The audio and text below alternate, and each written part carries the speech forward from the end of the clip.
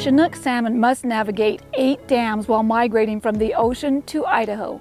It's clear that dams and the reservoirs behind them slow salmon migration, but exactly how long is unclear. In some cases, migration stops altogether if salmon are eaten by another animal or harvested by us.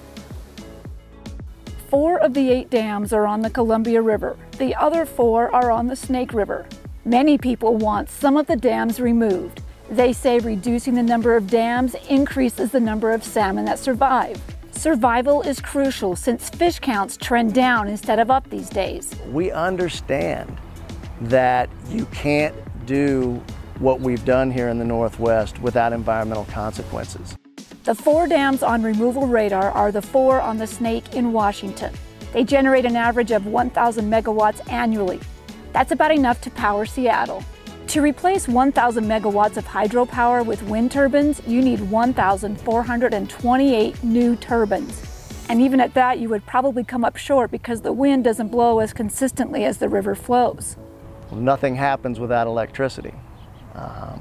And public power has predominantly been the engine that has made this region work.